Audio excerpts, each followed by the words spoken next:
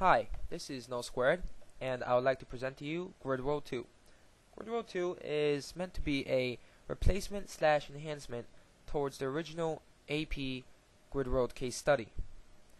I wrote it because there were several pieces of code inside the original Grid World that didn't appeal to me in terms of good code, in terms of good design, and I didn't really like that the original Grid World is step-based instead of real-time. You cannot really see results in real time. You have to make a step and then you have to kind of just assume what happened in that step. And that's why I set out to write this Grid World 2. So far it's been about a month and it's shaping up quite well. Now let's dive into it with some code. Let's create a new runner, just like in the original Grid World. Create a class that's called demo runner. Let's inherit or extend. Excuse my C++ terminology here. And let's create a demo runner. Let's call run on it. And that gives us the application. We get the frame rate, the grid, and the log. We could pan the camera actually, using the right mouse button. We could zoom in and out using the mouse wheel. We could click on the grid and say don't draw grid, but that's not very useful because we don't have anything on the grid yet. And we could save file, exit. Note that this grid is unbounded right now. It's infinite. You could zoom on forever pretty much. Well, not even zoom, I mean pan on forever. So our first step, let's create a bounded world. Now, in the original Grid World, you would create a new grid. However, considering both the world and the grid manage the objects, in Grid World 2, the world is the grid, and the grid is the world. So, what is it? Protected void create world. And we'll do world equals new bounded world. New grid point. This is the minimum grid point, let's say 0, 0, and the maximum grid point, let's say 10, 10. This is inclusive on both minimum and maximum, therefore you'll have 11, you have a width and height of 11, not 10. So let's import these classes. Let's import gw2.gridPoint and import gw2.bounded world and run. And now we have an 11 by 11 bounded grid. We can't click on the outside, we can't click on the inside though. Let's take a look at bounded world. As you can see, it simply extends world, stores the min and the max, overrides the get min and the get max, which by default return null for the unbounded world, and it simply overrides the is grid position valid.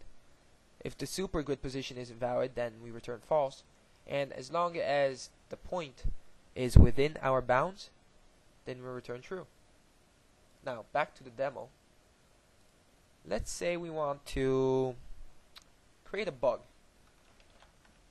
Let's override protected void prepare. Prepare is called right before the game loop runs, but after we create the world. So we could simply say super.prepare, just in case the super class needs to prepare something, and we create a new bug. Let's pass it the bug.png image. If you create a bug, the base bug class, then you need an image. Now the other thing is, in Grid World 2, rendering and logic are coupled.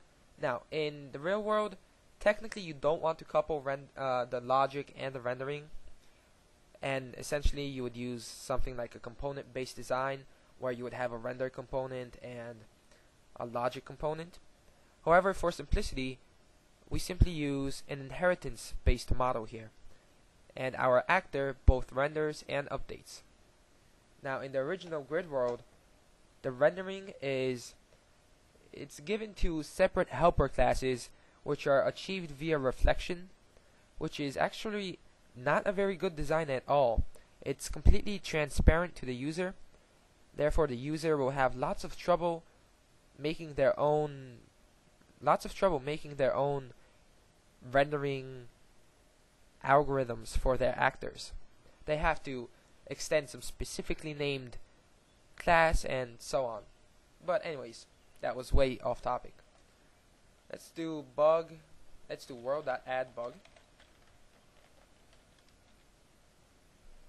And let's import this class. Run. And now we have a bug at 00. We could click on it and call methods. Let's see if it's alive. Return value true. Alright. Let's see what's its position. Vec2 0.5 0.5. And that's true because its center is at 0.5 0.5. Let's call type. Return value bug. Get size 1.0. Let's call set size. This is our parameter dialog. It allows us to call functions using any type of parameter. So this is a float parameter, so let's set size to 0.5. And now the bug is small. Let's call kill. The bug splattered, and then the splatter disappears. Something we could do now is we could click on the bug and say follow. Now we can't pan the camera because it follows the bug. However, since the bug is primitive, then there's nothing interesting here. So let's make it a box bug. We'll just import box bug from custom. Alright, now we have a moving bug, which is a box bug. Let's click on it and say follow. And now the world is automatically panned such that the camera matches up with the bug. Let's extend bug runner and make a new bug, bug.png, and import bug runner.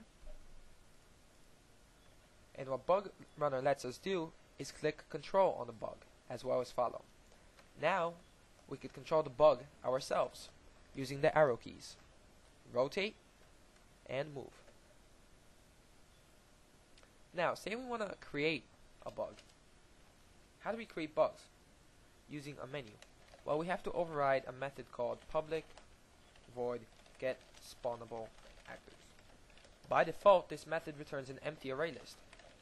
Oh, actually it's not void, it's array list of string. By default, this method returns an empty array list. And if the return array list is empty, then we don't have a create menu. However, let's say we allow this runner to spawn gw2.bug. That means that now we have a create menu. We could click on the grid position, create gw2.bug, or gw2.bug that takes a string. Once again, let's create a bug using the bug.png method. I meant image. And here we have that bug. Now we can move this bug. Whoops. We can move this bug, our bug, if we click on control. And it can't collide. It collides and it can't move through this bug here. Now we could click on this bug and say follow that one. And then stop controlling bug, control that bug. And now we control this bug instead. Let's stop controlling and stop following. Let's move this one closer to that one, 2 units away.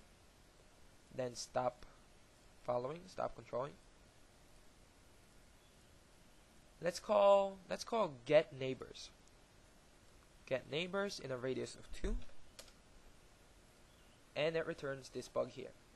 Now bug doesn't have a toString method, so basically it just uses the object method, but that's good enough. We know that the method is working.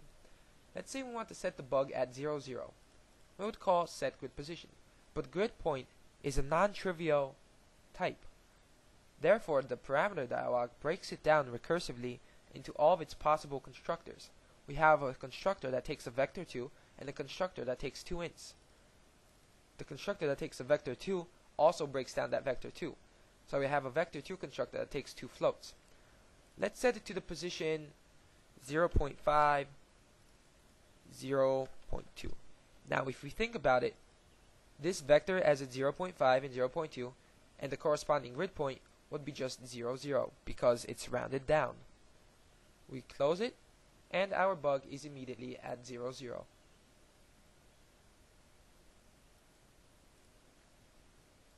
This just about concludes the demonstration. Please stay tuned for further videos of further functionality. Thanks for watching this video.